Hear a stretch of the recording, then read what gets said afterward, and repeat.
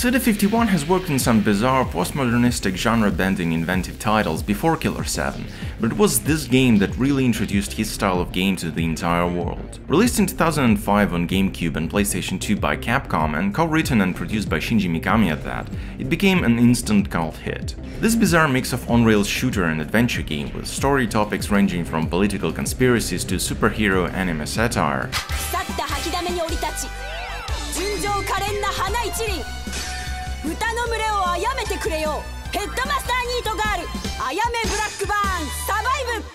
all told through dream logic narrative was a clear love it or hate it. For years, despite its popularity, the game remained an exclusive to that era of games until in 2018 a surprise PC port was announced. A port that manages to both not change anything substantially and at the same time overhaul the entire game experience.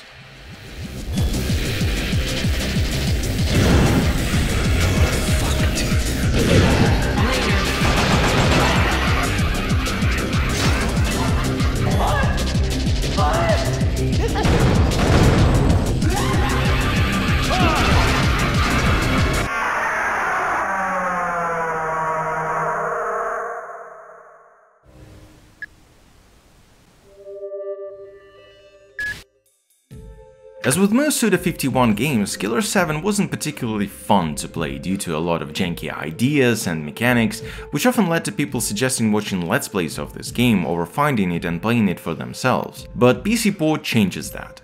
Keyboard and mouse controls make this game actually fun to play. Also easy, which in case of Killer7 is a good thing. Now you can enjoy all of the weird, all of the stylish, all of the amazing that the original game had, but without most of the annoyances that plagued the game originally.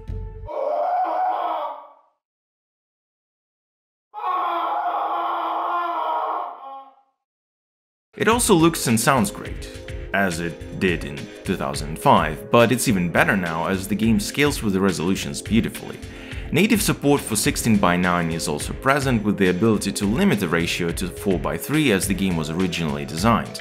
There are overhauled 2D elements, English subtitles for all the voices, ability to play the original Japanese version with the English voices and text, and the music, well, it still kicks ass and remains one of the most memorable game soundtracks.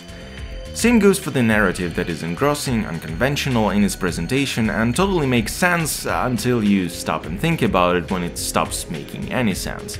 And it's great, it's actually not a criticism in this case, as the game is really good at tackling serious and silly topics while also being very dreamlike about it, being both clear and falling apart at the same time.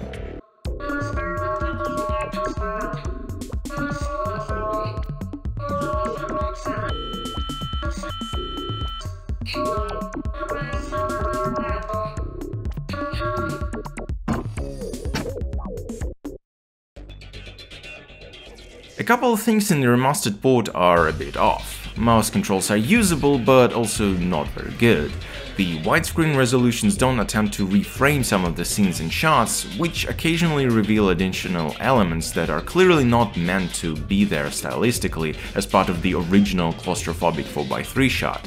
And it is a bit of a shame that some additional content, like the Hand Killer7 book, hasn't been also made available in addition to the amazing remastered soundtrack, though some elements of it seem to be used in the art book that was made available. Oh, and saving is still manual, which might annoy some people who aren't used to doing that.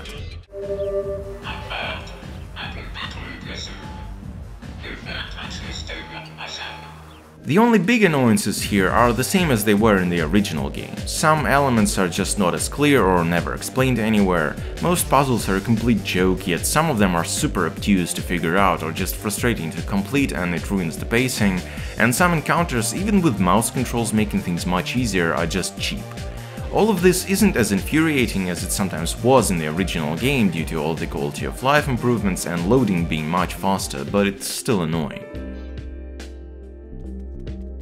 Killer7 is a game that simply must be experienced at least once. It is unlike anything you've played, and with the remastered PC port, for the first time it is actually fun to play.